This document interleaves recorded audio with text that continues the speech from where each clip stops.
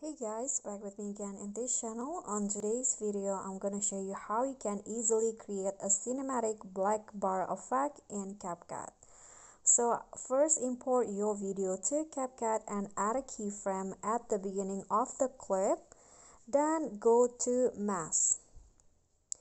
And now select the film strip and make the mask thinner like this.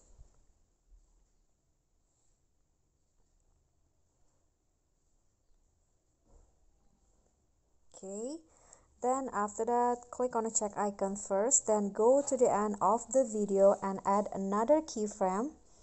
And now click on the mask again and make the masking bigger like this.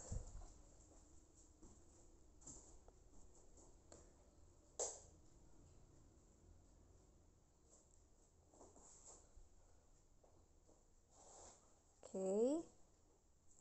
Then after that, click on the check icon, then your video will have that cinematic bar like so.